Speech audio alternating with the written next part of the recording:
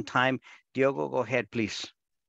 Yeah, good morning, everyone. So today we're going to have Dr. Micheal Lumintang join us and present. He's a medical doctor from Indonesia. He did 2 masters, one in pathobiology and neurosurgery, while he was already in his residency at University of Utah, postgraduate doctoral program.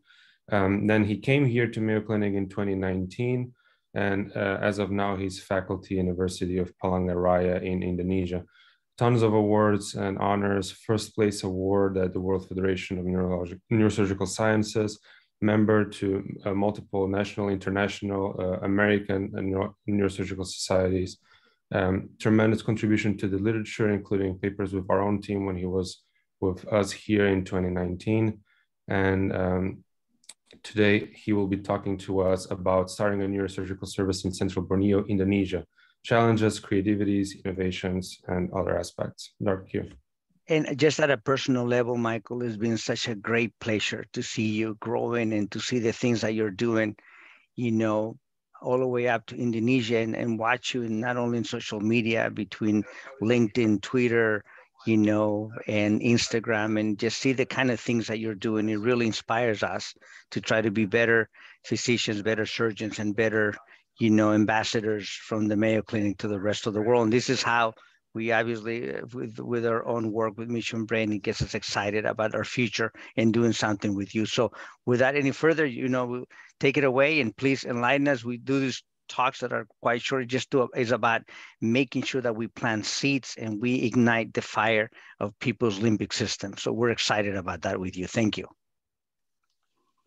Thank you so much, Professor Q. I would like to check, is there any problem with my slide? No, you're looking great. You're looking very, very good. You're perfect right there. Thank you so much. Thank you so much.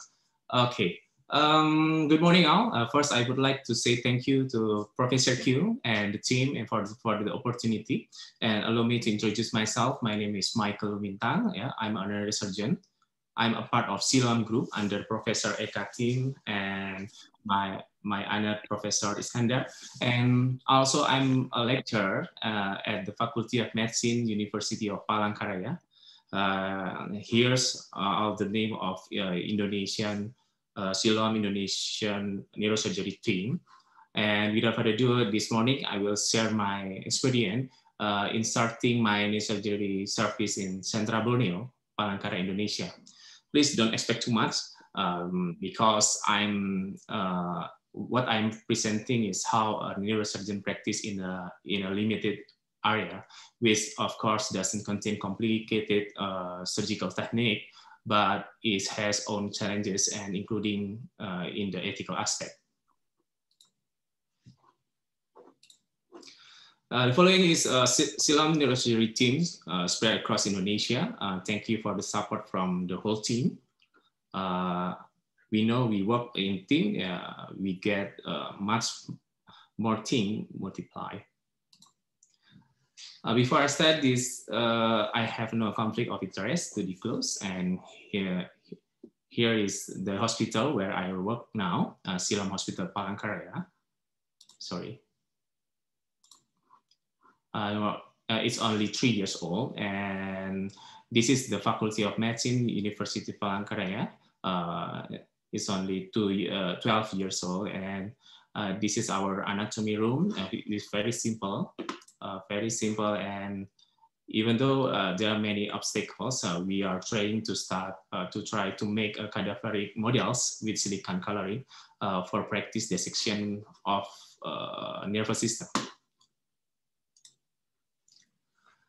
Here, flashback to 8 years ago when I was a neurosurgeon resident. I read this book, SNIDEC, written by the author, Professor Alfredo Quiñones. And ever since that day, I follow the profile of Professor Q, and I was hoping one day I could meet, learn, and see live surgery of Professor Q. And then in June 2019, I flew from Indonesia to Jack. That's about 10,236 miles. It takes about 20 to 25 hours in flight, excluding the flight waiting times, right? And I made it to the gate of Mayo Clinic, yes, okay, and planned my country flight. as the first Indonesian doctor to do observership at Mayo Clinic Jackson. And I got this quote when I saw Professor Q in the operating room. Hi Mike, seeing how to do in right once, it's better than doing wrong 100 times. Thank you, Prof. Here's some photo when I was at Mayo Clinic Jackson, very proud and honored to learn from a reputable institution like yours. I attend routine dissection, microsurgery, endoscopic training, and I saw operation of Professor Q, Dr. Top, Dr. Saisana, and spine surgery from Dr. Chen, weekly cadaver dissection, how Professor Q treat the patient with heart and in the outpatient setting. And I get the opportunity to do research there. And this is my first GNS journal. Thank you for your believing in me to make it possible, and thank you. Okay, I currently practice neurosurgery in Siam Hospital Parakaraya, Central Borneo, Indonesia. Where is the Palangkaraya? This is the map of South Asia. This is the Indonesia, Southeast Asia. And this big island is Borneo or Kalimantan, this one. Okay, this area is the central Borneo, which is the province with the largest area, about 59,000 square miles. It's about 90% of area of Florida, and with a population about 2.6 million. It's about 13% of Florida population. 80% of its area consists of dense forests and peatland swamp, mangrove, river, and traditional agricultural land. In this area, we have 2 neurosurgeons with different hospitals, and Borneo is often known as Amazon of Indonesia. You can see the photo from of the Dayak tribe, native people of Borneo, Borneo Lar rivers, and here's the Borneo crocodile. It's about 5 meter length. You can see the comparison with the human size. And we have a sanctuary of orangutan. They are great apes native to the rainforest of Indonesia. I start in September 2020. This is my hospital. I was lucky to start with several diagnostic facilities like X-ray and CT scan, but we don't have any. We don't have the MRI. If an MRI was needed, the patient has to be referred to another city for round trip. It takes about 10 hours. For surgical facilities, we have 3 operating rooms with C-arm, and we have a capacity of 100 beds, but only 50 rooms are active, and 5 beds in ICU unit. At first, I had to think and bring my own equipment, such as surgical lobe and headlamp, basic craniotomy set and basic laminectomy set, and use a Hudson brace to perform the burr hole during the craniotomy. I got these all tools by asking for help for my friend, my resident friend from abroad, to buy them for me, and I send the money. Here are some of the challenges in my area. The first one is the area is very wide and the road is rocky. The population is scattered population, and we have to do long referrals.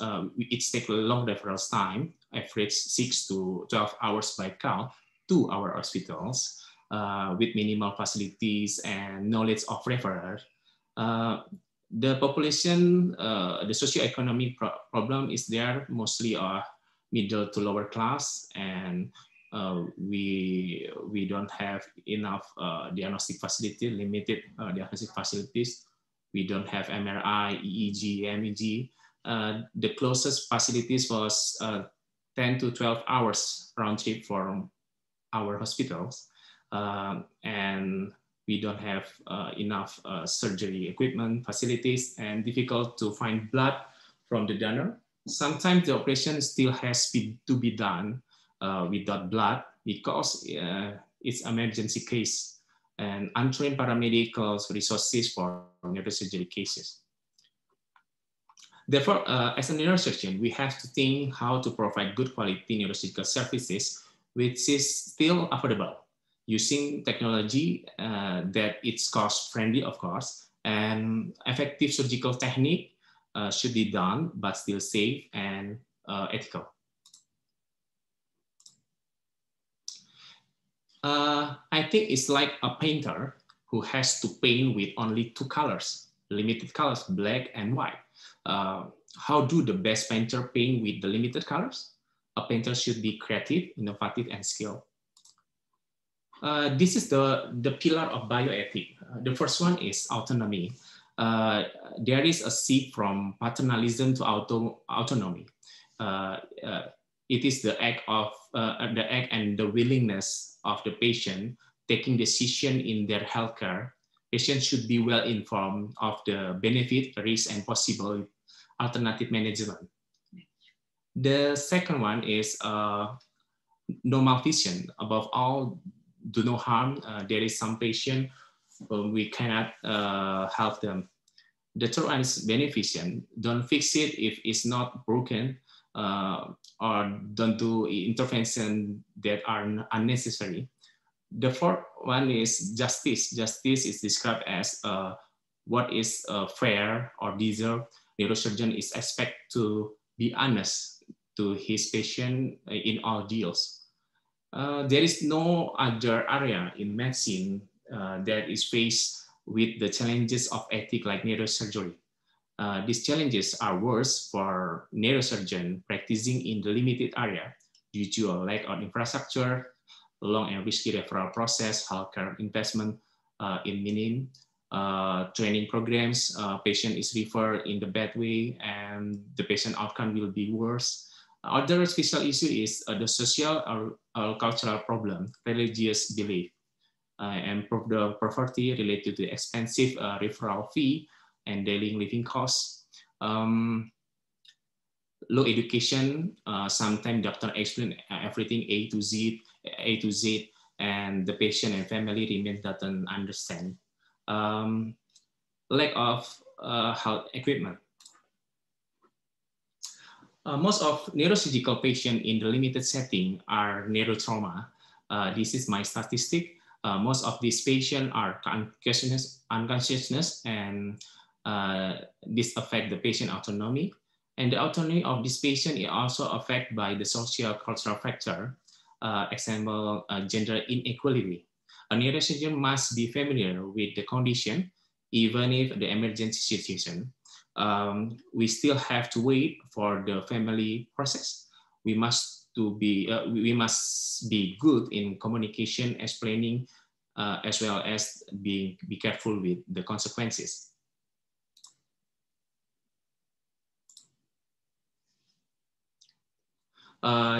This is the non-malvision aspect of neurosurgery in limited area.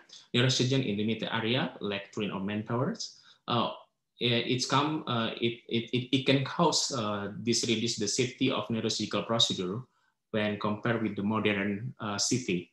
The neurosurgeon face ethical challenge of to revert or to manage the patient, the challenges to transfer the patient in emergency condition, or inability of the patient to be referred because of social economic aspect. Okay, this is the same the example case of my case.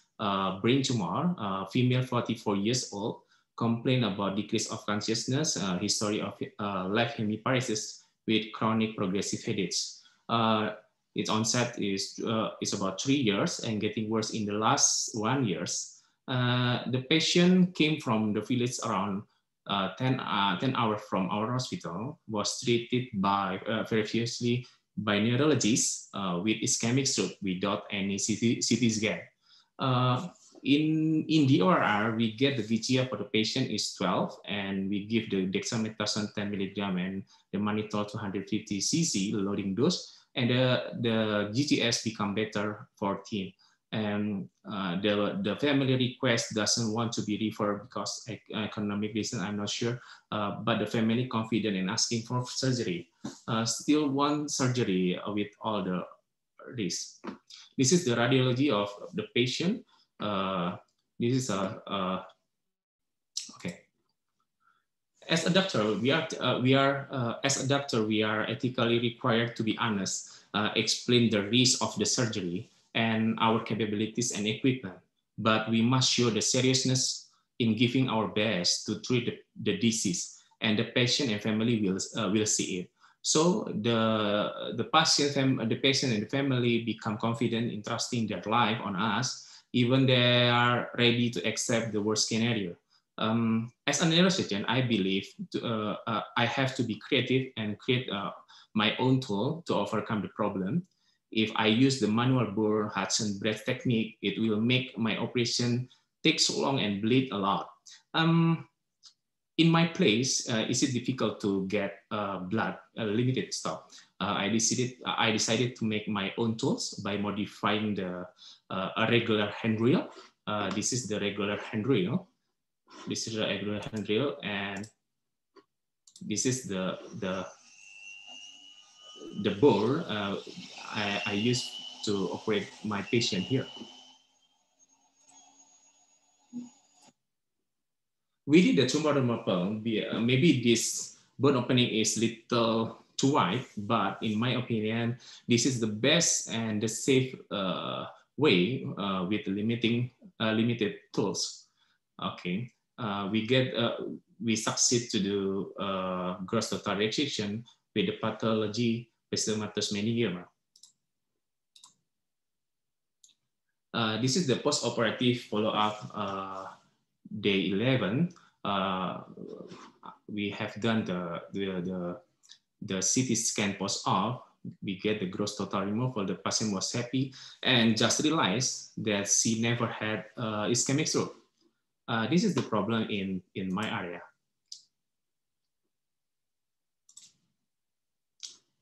Healthcare unit investment is very, very expensive in our country. For us in Indonesia, for example, for this Panthera microscope with low spec, it's around 540,000 USD now.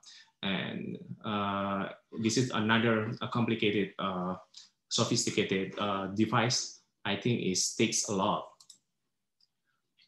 And again, as a neurosurgeon, I have to be creative and create tools to overcome the problems. I try to make an exoscope to help the magnification and recording. I learned a little about the principles of lens focus, lens working distance, and camera sensor, and both the equipment and spare part from a board. And this is my exoscope. It's not perfect, but it's work. This is the example case. Spinal tumor, female 42 years old, complaining about low back pain with progressive radicular pain, T12 and L1, not related to the position, patient and pain all time. The onset is 1 year, getting worse in the 1 month, and patient have history treated conservatively with physiotherapies by neurologists in Jakarta and Banjarmasin, suspected HNP based on the X-ray only. I encouraged her to get MRI in Banjarmasin a nearest city with the MRI facilities. It takes about 12 hours around trip. And surprisingly, the patient came back and asked for surgery with no instrumentation. I don't know what is the reason she came back. This is the radiology of the patient. We see a spinal tumor around T12 to L1.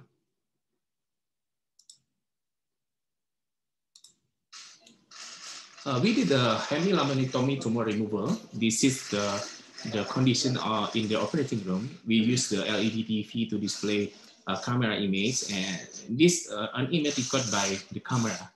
Okay. Okay. We succeed to do gross total resection with pathology transfusional meningioma. This is the surgery designed to do the hemilaminotomy tumor removal.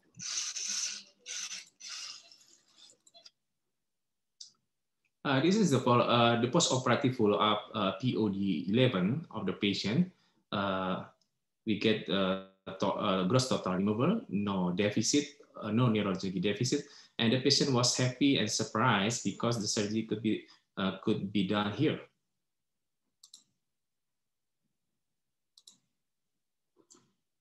When I start in this area, most people are unwilling to have brain surgery, even if they have to accept the risk of dying.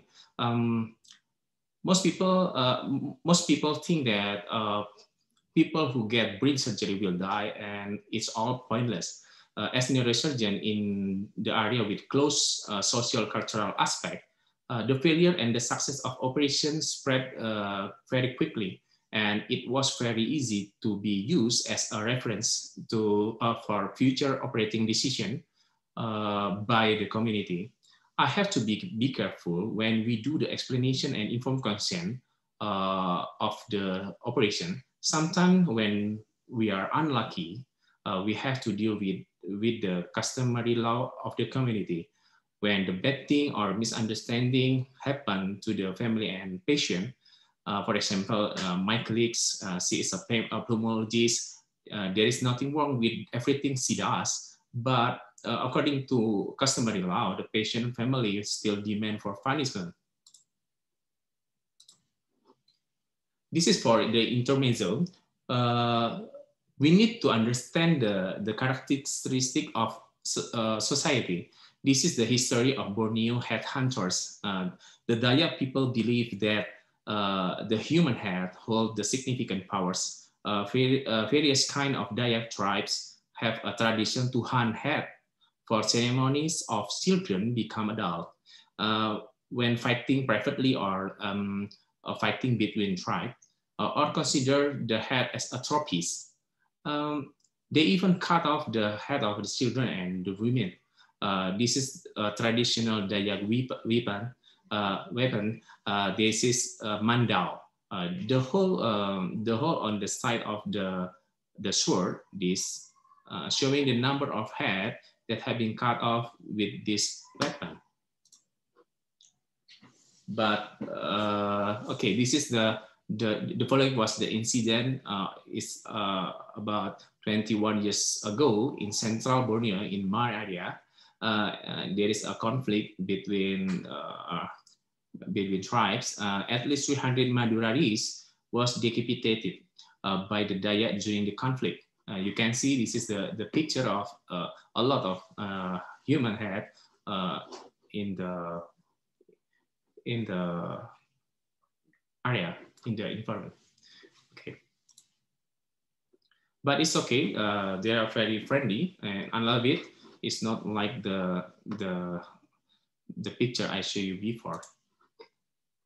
Okay, this is the for example for the my patient from my patient brain tumor, posterior fossa tumor, female 28 years old, complain about decreased consciousness and history of ataxia and chronic progressive headaches with visual disturbance. The onset is 4 months and getting worse, decrease on consciousness in the last 1 week. The patient came from the village, it's hour from our hospital, and he had been suggested surgery by other hospital, my friend in this area, but the family was still doubtful. And the objective in the emergency room, the GCS of the patient, it was 13. They can become because they were suggested by their local friend who had surgery with me, and at that time not willing to be referred, and the family need time to prepare for their needs in the referral city in the future. This is the radiology. This is the posterior fossa tumors.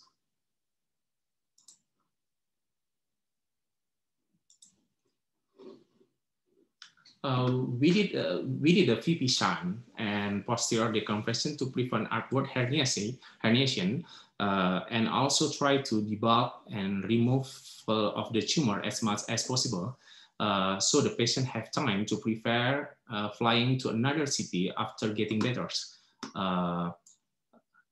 This was not a perfect operation, I think, but this was the optimal thing I can do, considering the complication and the limitation of my equipment. I couldn't see very deep because my headlamp doesn't reach that depth. This was POD 8, POD 8 in the CT scan. There was still blood residue here, blood residue and surgical my surgical layer and swelling of the cerebellum. I think it's incomplete removal. It's about 70% to 75%, I think. But the happiest thing is cerebral mutism didn't occur and the headache was negative. Ataxia improved and the nystagmus relief with baclofen 5 mg CDS. The patient family accept the remaining tumor according to the informed consent, satisfied with the result. The pathology was medulloblastoma. We have WHO grade 4, and the family prepared to leave the island for further treatment, radiotherapy or radiosurgery. This is the beneficent method in my area. A continuation of the treatment in the patient with the financial problem and who doesn't have health insurance. Even when the medical expense was covered, the family must still prepare for the finance for daily life, which is not covered by insurance. This is very common in limited area with low social economic status. The resources of the neurosurgeon may not be able to take care of this case. For the conclusion, neurosurgery practice in the limited setting is associated with many ethical issues. This ethical issue arise as a result of peculiarities of neurosurgery and also of the characteristics of environment. The neurosurgeon working in the limited area should familiarize himself. This is the idea of promising technology that can be used in the limited area. I saw in the from the China commerces, we can buy endoscopic camera and endoscopic lens in affordable price. It can be used in limited area, but we have to train to improve our skill to operation with endoscopic assisted microsurgery to manage the of brain tumors. Of course, we see the fluorescence with the greater details, like this apparatus I see when I search in the internet in the US. I think it's very useful. Of course, I never see and I look for a book on neurosurgery in limited area. I think until now is not. I never see the book like that. Thank you so much. Thank you for your believing in me and invest the best in me. Thank you. When you said, Michael, that we don't have a book in limited areas, you just sparked this fire in my limbic system, because I've been thinking for a while, and I just turned over to JP right here, who I was going to have him comment, and then I'm going to have Selby also, who raised his hand. But JP has been jumping on the beat right here. JP, you want to comment about some of these amazing surgeries and the things that Michael is doing, since you've done a lot of surgery also abroad? Yeah, I mean, Michael, good to see you, and congratulations on your work. Well, I'm not surprised with what you've been doing, because I mean, I know what you're able to, but it's always fantastic to see. I mean, I was astonished to see your creativity with the exoscope, that you studied the physics and kind of like bought the details and did it all. and kind of like it reminded me a bit like when I was in Brazil and doing surgeries by yourself and positioning and doing surgery and being our own scrub tech and getting all the things, you know, very differently. But I think that you translate very well. Like I saw something yesterday. I honestly don't remember who said this, but was that the surgery is not about the instruments. It's actually about you know, your hands and your ability to translate your knowledge into that. And then the instruments are just a path. And you've been fantastic into leading that. And I wanted to. It's fantastic to see as well that even though we call like now resource limited settings, I'm sure that for you as well, in the last 10 years, the pictures of the hospital that you showed us, I'm sure it's much better than what you had 10 years ago. So it's also very nice to see that even in, let's call resource limited settings, things have been improving as well over time. But I mean, honestly, like as Dr. Q saw me here, like, I'm still astonished with your creativity with the exoscope and with the drills.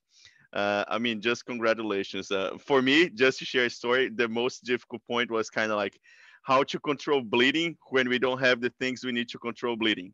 Like how to control bleeding when we don't have a Bovie monopolar and when we don't have a bipolar. And as I was a PGY3, I was thinking, oh, if we don't have a Bovie, you gotta use bone wax. But what do you do when you don't have a Bovie and you don't have a bone wax? Then it's kind of like it's a lot of compression for hours, and then it's spraying, you know, whatever is your religion. But congratulations. I mean, as Dr. Q said, I think there is definitely a fantastic space to build educational projects into such a, you know, limited, so-called limited resource settings. But the resources, I think, are super well compensated by the creativity and the gifted personnel such as yourself and many others around the globe. So congratulations on your work. Thank you so much. Thank you so As much. I pivot to Selby, once again, I challenge you, Michael and JP, for us to work in a book for developing countries, the pearls and, you know, and tribulations of surgery in developing countries. So Selby, go ahead. Well, Michael, it's great to see you again. Thank you for an excellent talk. Hi, Dr. Hi. Yeah, so, you know, I'm always very impressed at how surgeons in other countries are able to perform really complex operations in less luxurious and less privileged conditions than we have here. So it makes me grateful for what we do have. You know, when you talk about starting a neurosurgery department, obviously, it requires a lot of financial investment from the hospital. Here in the United States, we can do that because there are certain economic incentives for the hospital to start a surgical department. How are you able to convince you know, a hospital in Borneo to start such a department or start a program there? Are there similar economic incentives, or is it really just because there is that much of a need in that area? Yeah, thank you, Dr. Chen. This is the big problem for Indonesia, because Indonesia have a very big area, very big, and the budget of this sophisticated equipment, we have to wait for the turn to get these kind of things, because the budget was limited. But I think if we wait for all kind of these things, I think we delay to serve the patient, and because of that, we have to creative and try to do something or try a little thing to do make it better. I think this is the problem. And for my institution, and my institution was planned to give me a like microscope, but I think it may be the end of next year, and because of because it's very expensive in Indonesia, it's around like 540,000. Yes, like this. Thank you. Amazing. Thank you, Selby. Go ahead, Selby. Yeah, thank you. I mean, once again, just reinforce, according to Key Park, who leads the Harvard Global Surgery, you know, endeavors, who's become a dear friend and someone who I have learned to admire and learn about all his work. There's an estimated 5 million people a year that lack access to neurosurgical care around the world. right? Both brain and spine. And we need about 23,000 neurosurgeons providing that care. So for every patient, that we take care of in these parts of the world, there's a lot more that need care they just never had access to, and it's challenging. And it's difficult, but it is a reality, and it's actually, sometimes you don't even have to go too far. Even in our own country, in the United States, you'll be surprised how many people die a year because of a subdural and epidural. They just, in a hospital where there's no neurosurgical care. And our concentrations are mainly in the coasts, in the East Coast and the West Coast, for neurosurgeons. So I think we have a tremendous opportunity and need, and this is why you see a lot of people from all over the world right here joining us every Monday, participating in this. So we're looking forward, Michael, to doing a chapter in Indonesia for Micheal Brain 2, visiting with you. I know that this is how you got in touch with us originally through the foundation, and to be able to do something together. So we're looking forward to. It's not a professor. It's honor. Beautiful. I look at the comments from Vishal Patel. This was an incredible. Thank you so much for sharing your experience, JP. Amazing work. Gabriel Vargas, congratulations on your dedicated work. JP Navarro, thank you, Dr. Lumintang. Your work is amazing. You can see the comments flying through the chat. So we thank you. And then Carlos, do we have his plaque? Do we have a picture of the plaque that we made for Michael? Are we sending it to him? Where do we stand with that?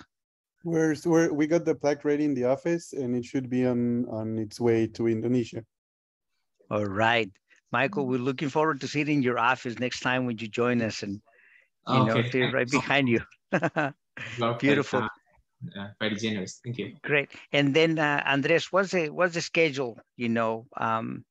For today for Michael? Does he have some meetings coming up? Yeah, he's going to meet with the residents immediately after this. Once we hang up, then he's going to meet with Dr. Grewal, with Dr. Chen, and then he's meeting with us fellows, and then with you. Excellent. Beautiful. Well, I can see more comments right there from Ruchika. Building the $600 exoscope is amazing. Truly can change neurosurgical practice in less fortunate countries. Alex, thank you for your presentation. Luisa, thank you so much. Very inspiring. So thank you, Michael, for igniting the limbic system in a lot of people right here, because that's what is going to take the next generation to be able to change the innovation that all of you guys are doing. So great. Sorry for holding you guys a few extra minutes, but Michael, thank you for dedicating part of your day to meeting, and I'll see you in a little bit, And David Miller already, he wants to be part of the book. I can see him. So yeah, I think what was great. Well, I think yes. I think there's a role for making use of the imaging that you have. Yes. We used, before MR and CT, we used to do lots of things with radiographs and fluoro, and we've lost those skills in our country because we have advanced imaging everywhere. I love but it, there are Dave. places you don't have it. Yeah, I love it, Dave. So yeah, JP and I and Michael are getting ideas already here. So very good. Thank you. Thanks, everybody. We'll see you in a little bit, Michael. Thank you. Thanks, everybody. Bye-bye.